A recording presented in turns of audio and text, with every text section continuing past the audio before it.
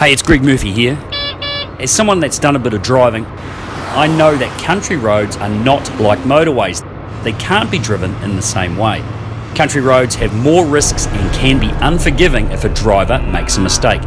Risks like power poles and ditches that are close to the side of the road. Country roads aren't engineered to the same standard as motorways and may be more suitable for much lower speeds than 100 k's an hour. They can be narrow and windy with no shoulders. There are lots of different types of road users on country roads, such as slow-moving tractors, tankers, school buses, and cyclists. Always look out for potential risks and adjust your speed accordingly with the conditions.